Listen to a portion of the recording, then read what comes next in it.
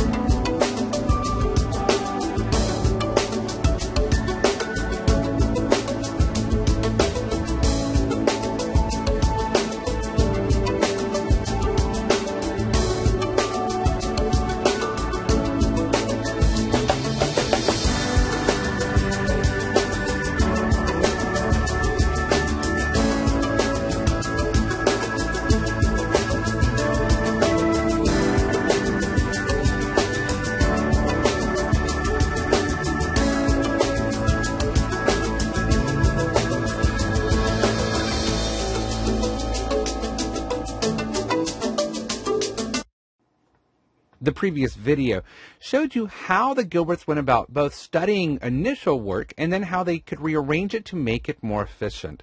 One of the most lasting aspects of Gilbreth was the fact that he was the first to propose that a surgical nurse could serve as what he called caddy, Gilbreth's term, to the surgeon.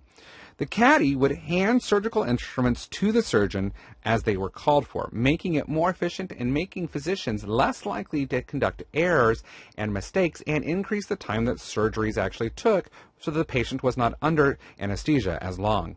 Gilbreth also devised the standard techniques used by armies around the world to teach recruits how to rapidly disassemble and reassemble their weapons even when they were blindfolded in total darkness. The lasting legacy of the Gilbreth is clearly seen in both the medical trade and surgeries today and in the U.S. military and militaries around the world.